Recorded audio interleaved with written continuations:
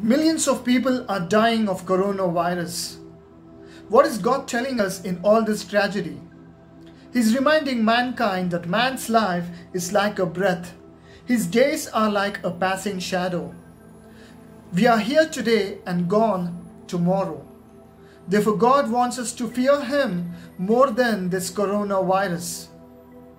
This virus can only kill your body in this life, but Jesus Christ has authority to kill both your body and soul in hell forever if you fail to acknowledge Him as your only God and Savior.